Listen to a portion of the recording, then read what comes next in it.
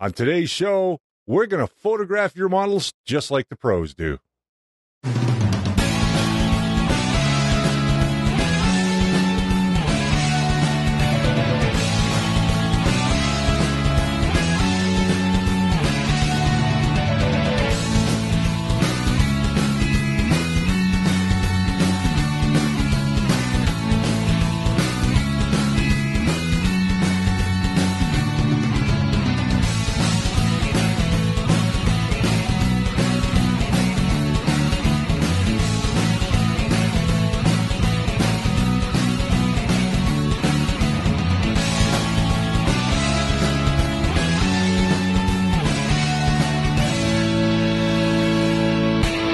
Promotional consideration for Amazing Plastic the Scale Model Show is brought to you by Tenna Controls, makers of scale model lighting systems. Tenna Controls brings models to life. Visit them today at tennacontrols.com. And by Vallejo Acrylic Paints, with a wide range of highly pigmented colors specially formulated for models and miniatures. Vallejo Acrylic Paints sold at hobby stores worldwide. And by Model Land Limited, specializing in radio control and scale models. Our store may be small, but our inventory is huge.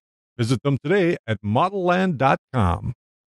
Hey, welcome to Amazing Plastic the Scale Model Show. I'm your host, Richard Cleveland. This is our first show of 2014. This is episode number 5. I want to thank you for joining us once again. We've got a lot of great stuff on today's show. We're going to be going behind the camera with our good friend Phil Robson, who's going to give us some tips and tricks on how to photograph our models to make them look good for our websites, for Google Plus communities you might be involved in, as well as for your Facebook page, or even just for your own collection. You may want to hang them up on your wall. Who knows? But we do want to thank a bunch of people right at the top of the show. We have been very busy over our little Christmas hiatus. And some of the people we want to thank is Iwata Medea for sending over some gear for us to use here in the studio. We're going to show you how that gear works. We're going to do a review on all the parts of that gear and really bring you up to date and, you know, try and tell you why Iwata Medea might be the right product for you. We're also going to be discussing a lot of painting. Speaking of airbrushes and gear like that, we're going to be discussing a lot of painting. We're going to get into the right tools. We're going to get into paint mixing, custom paint mixing. We're also going to be showing you how to paint your models. If you're unfamiliar with how to use an airbrush, or you're a rattle can user, or even a brush user, we're going to go into all those little techniques. And then later on, we're going to get into some more advanced stuff like weathering and washes and all that kind of stuff. We've got some great shows coming up for you in the next few weeks. We are going to have Jack Holzer back on the show. He's going to be talking about fiber optics. We're going to have Jay Barron back with another look at doing molds, this time 2-part molds. He's going to be coming up in a few days. We've also got Danny Monahan, the Armor King, as he's been known. Danny's a great model builder and really has an affinity for doing armor, so we are definitely going to be looking at that. He's going to be doing a subject on what's old is new. He's going to be taking his old models and giving them a fresh new look, so he's going to show you how to do that. What else do we have coming up? We're going to be going and talking with somebody about glue. We're going to delve into one of our other members. David Stahl did an interview with a gentleman not too long ago all about glue. And we're going to talk about that. We're going to show you some products from Bob Smith Industries as well coming up in an upcoming show. We're also going to be showing you some great products from a company called FlexiFile. That's all coming up in upcoming episodes. So we want to thank those folks. We also want to thank a great deal of other people. I want to thank Jason Gares over at Video Workbench for all the great promotion work that he's doing to help get the word out about Amazing Plastic. If you haven't checked out Video Workbench, check them out on YouTube. You can go to their website as well. Video Workbench has all kinds of great tutorials. Every Wednesday, there is a brand new show from Video Workbench on YouTube, usually about a half hour long. And if you can't find them over there, you can certainly go over to our website, where we'll be posting links to all of the future episodes of video workbench. So we want to thank Jason Garris for all his support. I want to thank all the people behind the scenes that got us to this point. Again, we had a great time. You guys know who you are. I don't have to reiterate your names. So let's get on with the show. You know, all kinds of great things happened over Christmas. All kinds of great things happened here in the studio. We're building models like crazy here to help you improve your skills as a model builder. So let's go and check in with Phil Robson and see what he's talking about when it comes to photographing your models.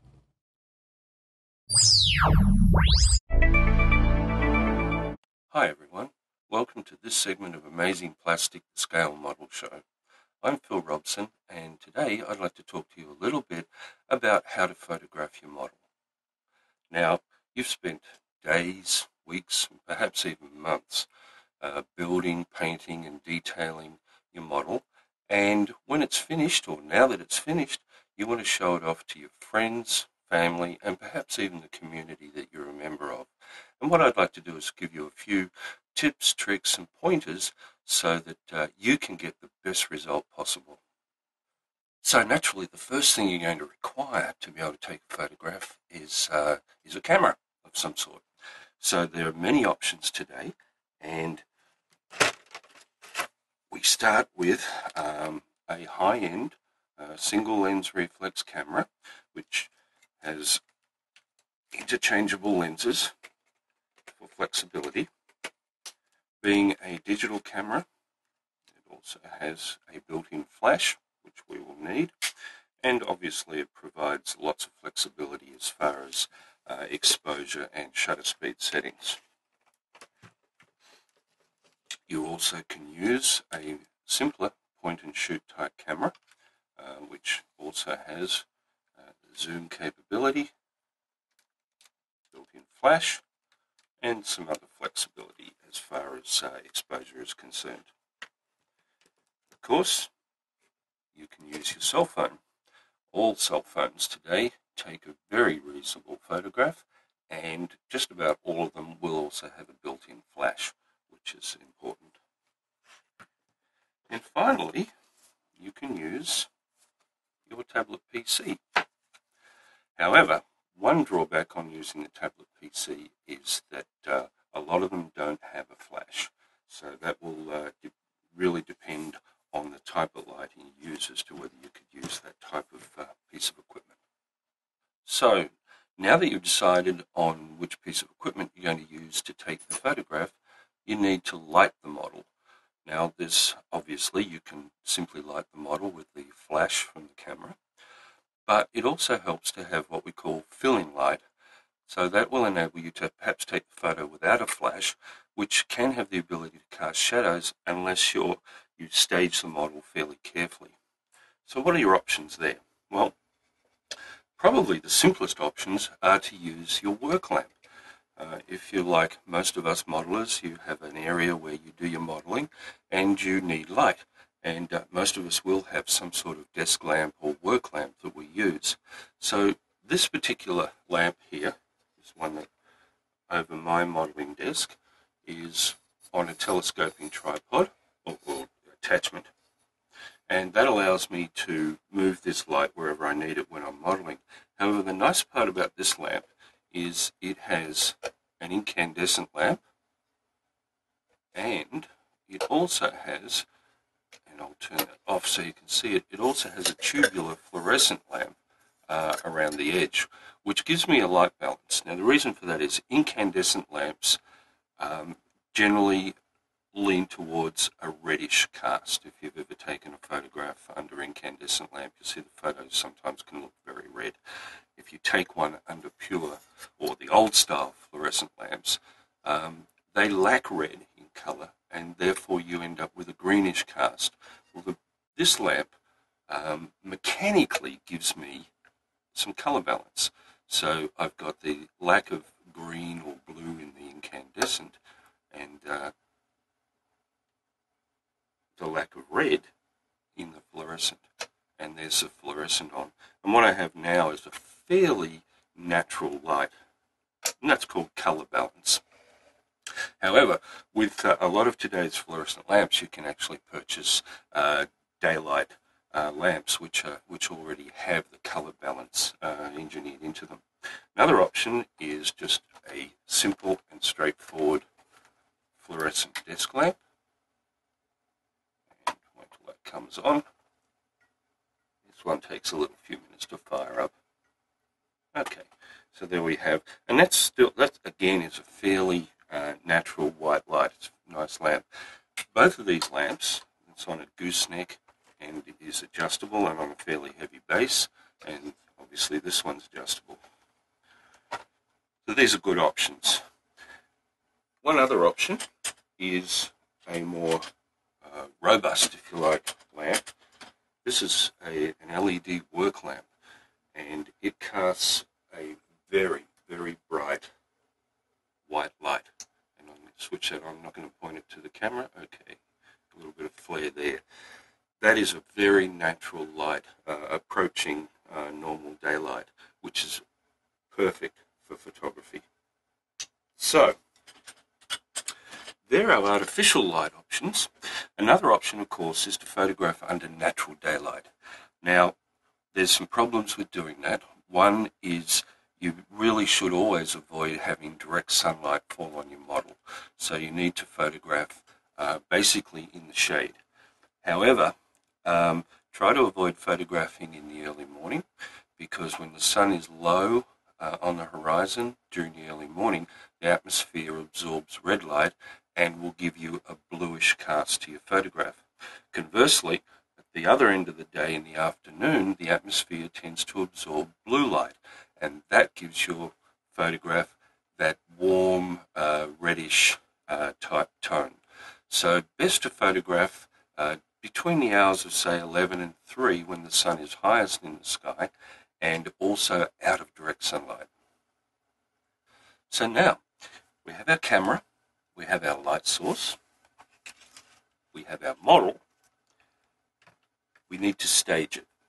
What we don't want to do is photograph Mum doing the dishes in the background or Grandpa asleep in the chair with his mouth open. So we need to make sure that when we stage the model, that the model is the only thing that we can see, because obviously that's what we want people to look at. So when staging the model, we need to create an artificial environment. There's lots of things you can use to do that. This is just some simple brown craft paper, which gives us a nice neutral background, because also in photographing your model, you want to have a high contrast base and a high contrast background to keep your model to the fore. So that's what draws the viewer's eye, is the model, not the background or not the background clutter. Craft paper is very good for background and base. For very high contrast on a light model, this is a piece of black velvet stretched over a wooden frame. It's very simple and very effective. You can use it as a base, and you can also use it as a backdrop. Another thing is a piece of masonite.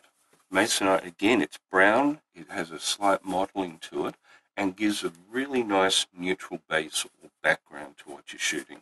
And you can shoot most colors on this because it is quite neutral. We'll also could use a piece of white card. This is a simple foam core card. You can get this at the dollar store for, guess what, $1 a piece. And the same card, this one's black, has white on the other side, so we could choose either side. So, with these different pieces, we can begin now to stage our model. So we'll progress now, and we will stage the hunter killer for photography. So the first thing we're going to do is we're going to create a backdrop. As you can see, there's quite a bit of black background clutter in here. So we're going to take a piece of black card, the black foam core, and just prop it between my lights like that. Now I'm going to turn on, that's the incandescent light. Turn on the fluoro. Okay. So now we have a backdrop, and you can notice there's some ripples in this card. You don't need to worry about that. That really doesn't come up very much in photograph. We'll start by placing the model on the black velvet surface.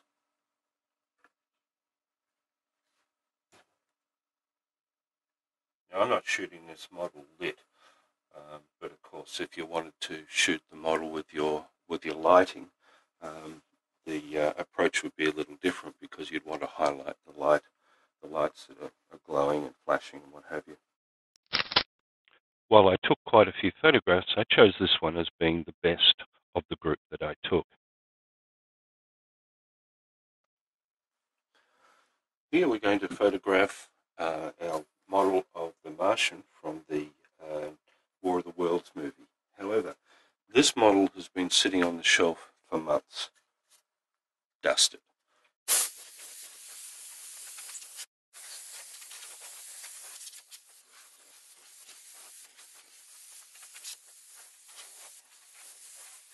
So, again, we're going to use some overhead light, our incandescent and our fluorescent mix, and we're using our fairly bright LED work light to light it. So, let's take some photos.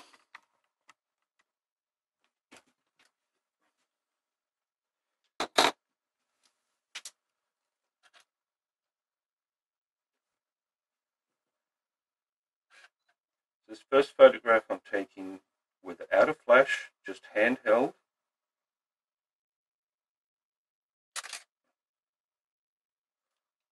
Take the same photo now with a flash.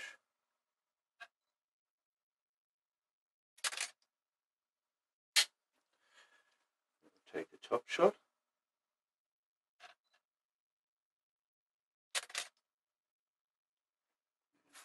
Turn him around. Forward.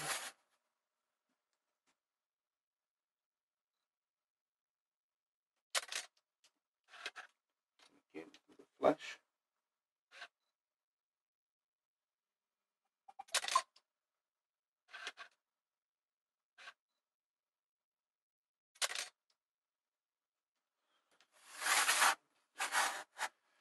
And from the other side.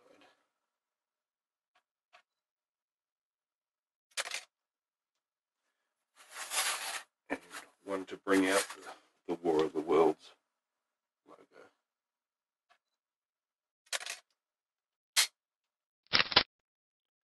Note the difference between no flash and with flash. Here's the shot taken from the top. And with a little bit of post-processing on the computer, a very menacing aspect is cast on the model. So the bigger the model, obviously the bigger the staging area needs to be. So you may need a larger piece of card for the base or a larger piece of card for the back. This model is grey in tone, and I don't think the white is going to lend itself too much to that. So we're going to change to our velvet background.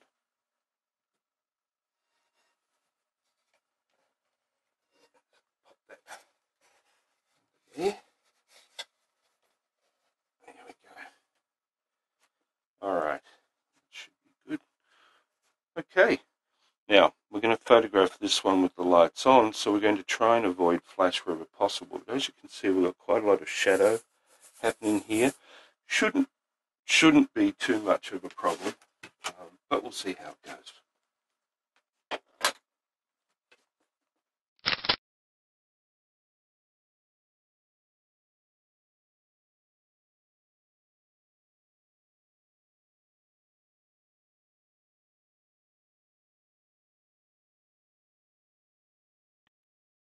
Here the model was shot on the craft paper as a background, and this model was shot on the black velvet. Well, thanks for joining me for this segment. I hope that I've given you a few pointers to get you on in photographing your model.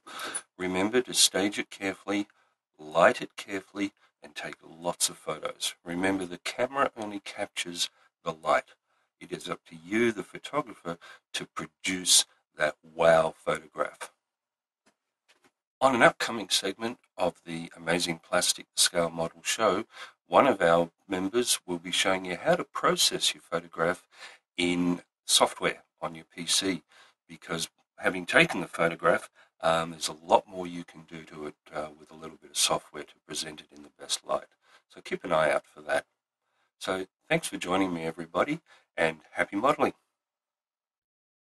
Well, as you can see, it doesn't matter what type of camera you use, as long as you have good lighting and you have some basic techniques to get you through photographing your models. You can make them look spectacular in photographs. So we want to thank Phil Robson for all of his tips and tricks on today's show. Now, a few things I want to cover just before we let you go. Amazing Plastic the Scale Model Show has changed its format a little bit. We are now going to twice a week, Monday and Friday, this being the first show of the new year. You can catch another show on Monday where we're going to be talking about the basics of painting tools. And we're going to talk about brushes. We're going to talk about airbrushes. We're going to talk about pressures and all kinds of things that are associated with that. We're also going to give you a rundown of what comes in the deluxe kit from Iwata, everything to get you started as an airbrusher. So we're going to show you all the stuff that comes in that kit and show you why it's such a good value for you as a model builder. If you don't know where to find us, you can find us all over the place. You can check us out at our Google Plus community at Amazing Plastic. We encourage you to come over there. We've got a ton of people over there sharing their tips, tricks, techniques, how-tos all the time. People are showing off their builds. So we really, really are happy to have them as a part of our community. And we'd like to have you as a part of our community as well. So come on over and check us out. If you haven't subscribed to us on YouTube, please go over and like us and subscribe to us over on YouTube. It always helps out. We're trying to bring up the numbers a little bit. You can also like us on Facebook as well. Just look for Amazing Plastic. Or if you're trying to find all of these places, how to get to them all, tell you what, one easy place to go, it's amazingplastic.com. If you go to amazingplastic.com, up in the right-hand corner by our big logo, click any one of those little icons, it'll take you right there. You can become a member. Everything we do on this show right now is free. We don't want to charge you for anything, so if you want to show your support for the show, however, you can go over to our Cafe Press store, pick yourself up one of these fantastic T-shirts, get yourself a coffee mug, or whatever you'd like. There's all kinds of great products over there to show your support for Amazing Plastic. Every little bit helps to producing the show, so we appreciate all the help that you can give us. We also have a donate button or a tip jar if you so like the show and you want to help us out in the back end a little bit. We'd appreciate that too. What do we got coming up? On Monday's show, like I said, we're going to be talking about painting. On next Friday's show, we are getting into another part of Jay Barron's two-part molding process. And if you're not familiar with Jay Barron by now, he is the owner and operator of Evil Duck Creations, one of my very good friends, and I'm so happy to have him as a part of the show. What else can we tell you about real quick before we go? Well, we want to say Happy New Year to you, and we're glad that you're with us. We're going to be taking you right through until the middle of June, so we're planning 50 episodes.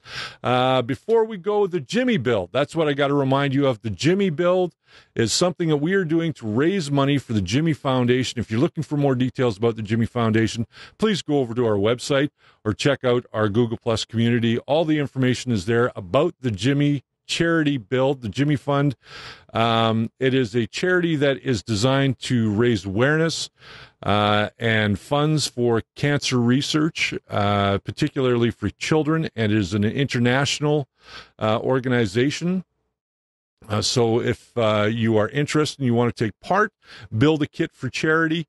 All the details are there and what we're looking for, and we're going to be auctioning off all of the people that are part of that build. We're going to be auctioning off those models to raise money, and we're hoping to hit about $3,000 to help out the Jimmy Fund. So if you are a member of our community and you want to take part, find a kit that's no more. You cannot have paid any more than $20 for the kit.